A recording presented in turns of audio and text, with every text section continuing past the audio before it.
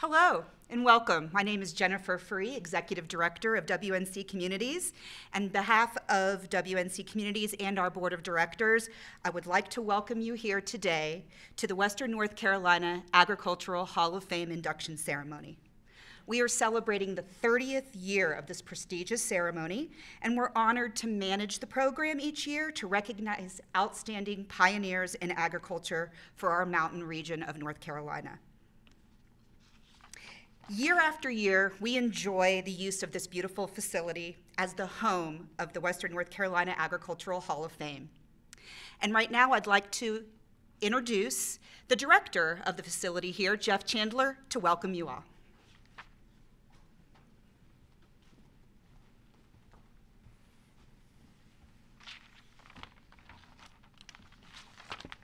Thank you, Jennifer. Hello, everyone, and welcome. I'm Jeff Chandler, the director of the Mountain Horticultural Crops Research and Extension Center. On behalf of the faculty and staff located here at this facility, we just want to recognize for a moment the partnership that we have with WNC Communities in this Agricultural Hall of Fame. Tremendous honor for us working in the College of Agriculture and Life Sciences at NC State University in partnership with the North Carolina Department of Agriculture to support agriculture, research, and extension programs of benefit to Western North Carolina. This ceremony is always a highlight of the year for us to be able to come together with WNC Communities in recognition of this year's inductees. Mr. Terry Rogers, Commissioner Troxler, congratulations to you both and welcome.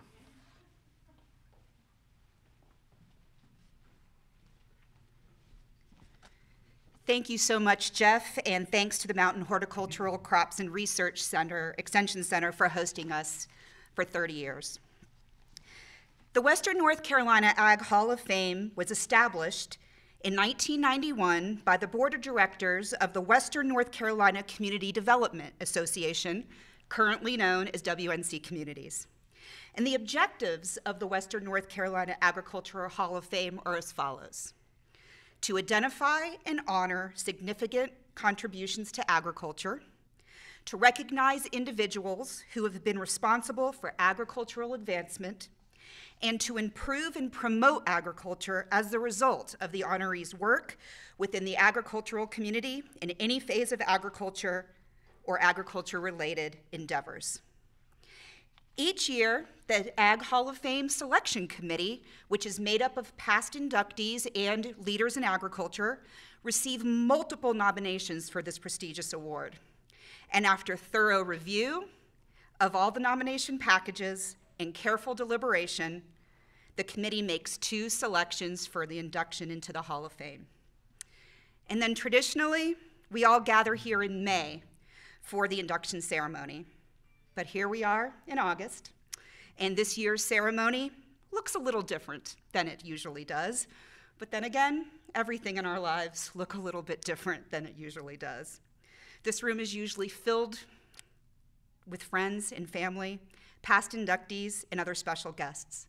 So we thank you very much for your understanding and willingness to do things just a little differently this year. And we're really excited to be live streaming the event on our WNC Communities video YouTube channel. So I'd like to extend a special welcome to those who are joining us virtually today. We're so glad that you decided to join us.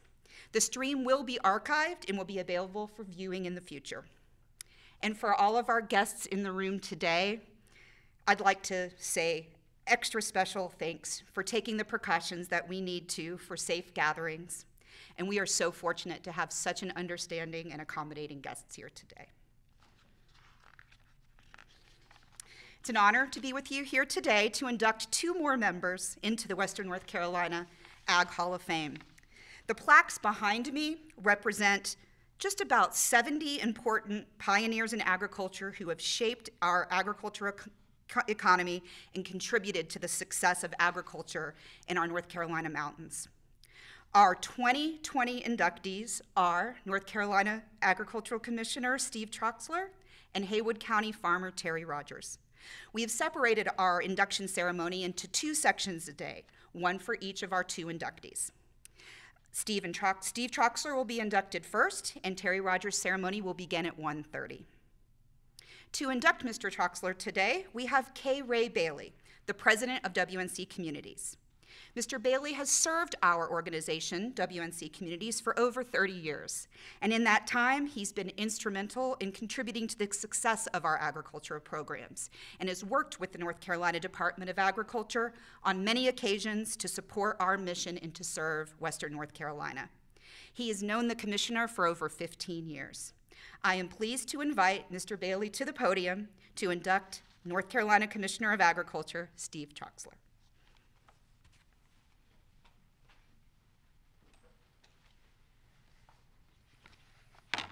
Thank you, Jennifer. It is a distinct honor for me to induct North Carolina Ag Commissioner Steve Troxler into the Western North Carolina Ag Hall of Fame. I have in my career introduced and inducted folk into a variety of well-deserved organizations. Today, Commissioner Troxler is the most deserving individual I have seen. And let me tell you why. North Carolina Agriculture Commissioner Steve Troxler was raised in Guilford County and has spent his entire career in agriculture as founder, owner, and operator of Troxler Farms. Over the years, the family-owned farm has produced tobacco, wheat, vegetables, and soybeans. Speaking of the family-owned farm in Brown Summit, North Carolina, the commissioner and wife Sharon, to whom he credits for many of his successes, have 2 sons and daughters-in-law and a total of 5 grandchildren. To say they dote on the children and grands is putting it mildly. The commissioner says the farm keeps him centered, and that is why he drives to Raleigh to work on a daily basis. In reflecting on Commissioner Steve Troxler's 3 terms in office, we recognize his outstanding performance in heading up the state's agricultural economy. A strong leader with a high qualified staff of professionals, his dedicated work has brought a high degree of success to the North Carolina Department of Agriculture and Consumer Services. Since taking office in 2005, Commissioner Troxler has focused on developing new markets for North Carolina farm products, preserving working farms, and protecting the state's food supply. For his work in farming and his public servant, Commissioner Troxler has been recognized with numerous awards. He was named a 2016 Tobacco Great, received a 2015 Distinguished Alumni Award, both from the North Carolina State University College of Agricultural and Life Sciences. He received the 2015 Friend of the River Award from the Land of Sky Regional Council. His support of agritourism and several major tourism projects in the state earned him the 2014 Public Service Award from the North Carolina Travel Industry Association. Other honors include the 2013 Forest Conservationist of the Year from the North Carolina Wildlife Federation, the 2012 Meritorious Service Award from the North Carolina Soybean Producers, the 2011 Elliott O. Grosvenor Food Safety Award from the Association of Food and Drug Officials, and the Distinguished Service Award from the North Carolina Agricultural Foundation. And then there was a special recognition from the Western North Carolina Communities with a leadership award for his support of the Western North Carolina Livestock Center. Commissioner Troxler's experience in leadership includes the past president of the National Association of State Department of Agriculture, and that's NASDA, former chairman of NASDA's Food Regulation and Nutrition Committee, the 2015 NASDA Award for his commitment to food safety. He served as president of the Southern Association of State Department of Agriculture. He serves on the boards of the North Carolina Foundation for Soil and Water Conservation, the Board of Rural Economic Development Center, the Board of North Carolina Biotechnology Center, and he's a member of the North Carolina Tobacco Research Commission and the Southern United States Trade Association. In his leadership role, his personal connection with folks at all levels has him standing tall. More notable among his assets are his gregarious personality, his commanding stature, his ability to build a strong network, his influence in national and international agricultural committees, his leadership and influence in state agencies and organizations, including the General Assembly, his ability to demonstrate leadership among his peers, and his networking with grassroots farmers. Notwithstanding the success of the aforementioned broad array of work, his leadership and work related to the agriculture communities in western North Carolina are worthy of his honor of induction into the WNC Ag Hall of Fame. Significant among this program of work are the WNC Ag Center, North Carolina Mountain State Fair, the WNC Farmers Market, the Mountain Research Station, work with the Division of Soil and Water Conservation, with farmland preservation, with the apple industry, with row crop farmers, and his dedication to forestry, including DuPont State Forest and Headwaters Forest. More specifically, we acknowledge the tremendous work that has been done to favorably impact the ag community through the partnership with Western North Carolina Communities. His confidence in WNCC has been most notable in his willingness to entrust our staff with his money to carry out agricultural initiatives. The success through the years has been significant, including the WNC Regional Livestock Center, the WNC Brewers Grain, WNC Forestry Education, the Hemlock Restoration Program, the DuPont State Forest Educational and Visitor Center, the $1 million school energy grant, the renovation of the WNC Ag Center, the renovation of WNC's Farmers Market, and many other grants and initiatives, all to benefit the agricultural community and the economic well-being of the folks in the mountain region.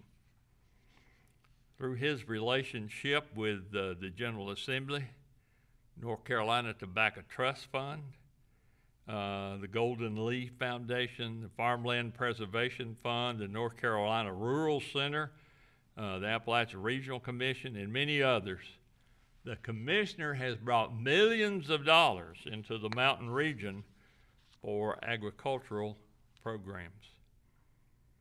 These highlights are only the more visible events and actions of the support Commissioner Troxler has given to the ag community in western North Carolina. They are all worthy of recognition. And we all agree, especially from his staff folk, that the commissioner has the biggest heart of anybody you will ever meet, and his passion for the success of today's farm families is demonstrated through his dedication, his commitment, and his support for the continued growth of our agricultural industry. And so, Mr. Commissioner, it's my distinct privilege to induct you into the Western North Carolina Ag Hall of Fame.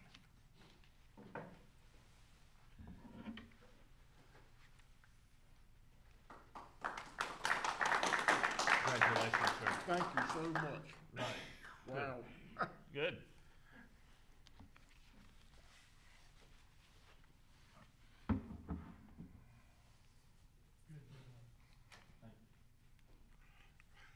President Bailey and Jennifer and all the members of the Western North Carolina Communities, I can't express what an honor and a privilege it is to be here today to accept this induction. And I listened to all the projects that we have done together over time, and the impact that that partnership has been able to make for the citizens of Western North Carolina, and it's absolutely amazing. There are more things to do, and we will do those. I was reminiscing a little bit on the way up here today. I met L.T. Ward, and we struck up a really good friendship, and I got to know him, and I was talking to some people, and I said, you know, I don't know how much you folks pay L.T. Ward, but it ain't enough for what he does. And they said, oh, he doesn't get paid anything. He's just a volunteer. And I said, you're kidding me. But that's the kind of dedication that Western North Carolina Communities has had through all of these years and made a difference for people in Western North Carolina. I look at all the previous inductees, and it's incredible to even be mentioned in the same breath with the previous inductees with all the accomplishments that they've had in their lifetime, and I'm really, really proud of it. Sharon and I have always had an affinity for Western North Carolina, and that affinity grew even stronger as my son was a Methodist minister in Maggie Valley for 5 years, and 2 of our granddaughters were actually born in Haywood County, so that's a really close relationship that we've had. But then they also moved over to Mitchell County and were in Spruce Pine for 6 years. So Western North Carolina is a second home to us, and the people up here have always been so incredibly warm, and the outreach that I have had from them has been absolutely amazing. I am glad that we have been able to leverage funds for Western North Carolina, and there's the projects that President Bailey mentioned didn't happen without a lot of cooperation and a lot of partnerships on each one of the projects.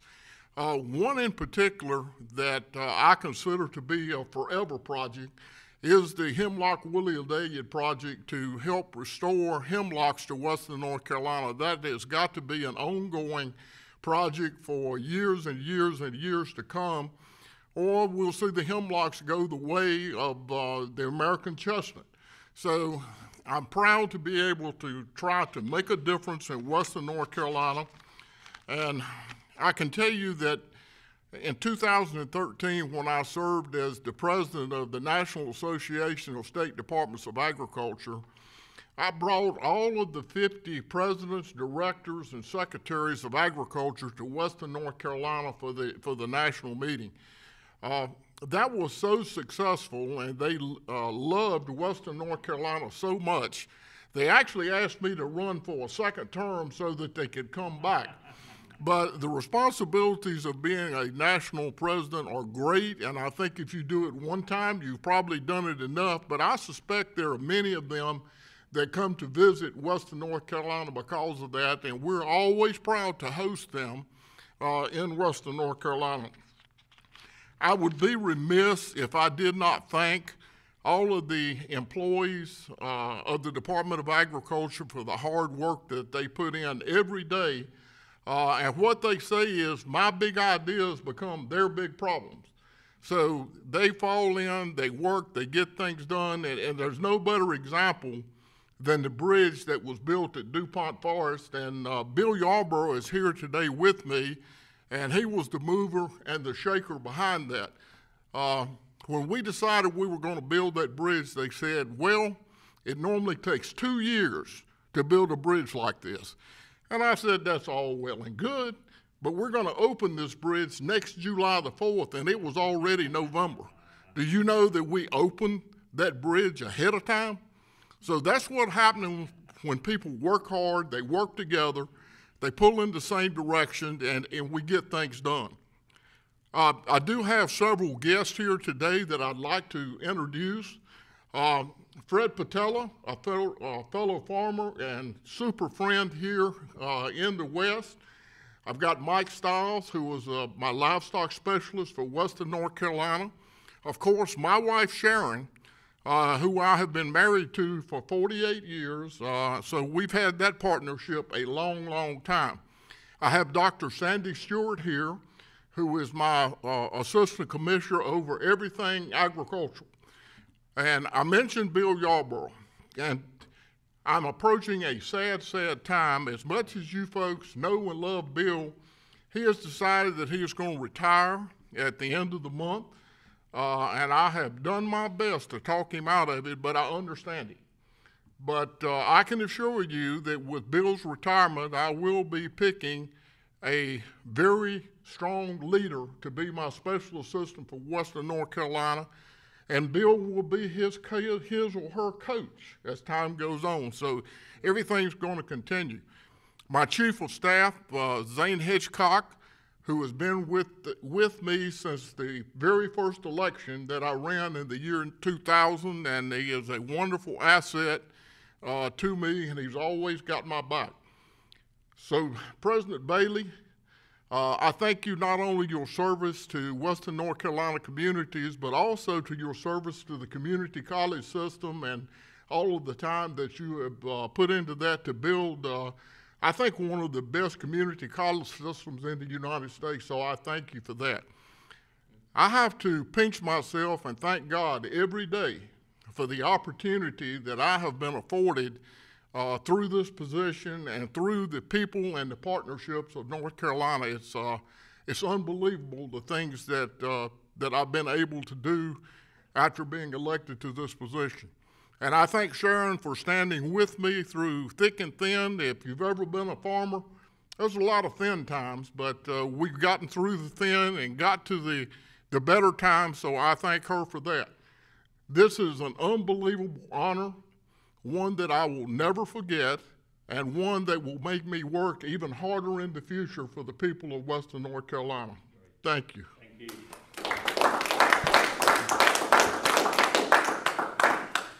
And I suppose the plaque will remain and go on the wall. Is that the way it works? That one is yours, sir. It is mine. Well, thank you so much. And we have one special for the wall. So thank you, and congratulations again, Commissioner. We appreciate all of your hard work and outstanding achievements to agriculture. And thank you all for being here today, both in person and via YouTube, to honor Commissioner Troxler for his contributions to agriculture. Let's give him one more big round of applause. I'd like just to make a special thanks to some of the WNC community staff that's helped make this event possible today. Terry Wells, our Director of Community and Agricultural Programs. She is responsible for the whole process of pretty much from the time the nomination packages go out until we're here. So thank you. And Brian Consler, who is a staff member here at the Mountain Horticultural Crops and Research Extension Center. He's made it possible for our IT, and thanks to Christopher from Asheville Videography for making this able to be shared with many people. And again, a last reminder that this is being recorded, and it will be available for viewing on the WNC Communities video channel on YouTube. And a link to that channel can be found right from the homepage of WNC Communities website, which is wncommunities.org. So the induction of our second member, Terry Rogers, will take place at 1:30. So join us back here for that on the YouTube stream.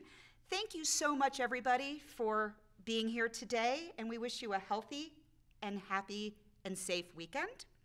And just to let you know, after a brief transition, we're excited that we're going to be able to turn the podium back over to Commissioner Troxler for a very special presentation that'll take place just in a few minutes after we do a transition. So we'll be back with you very soon. Thank you.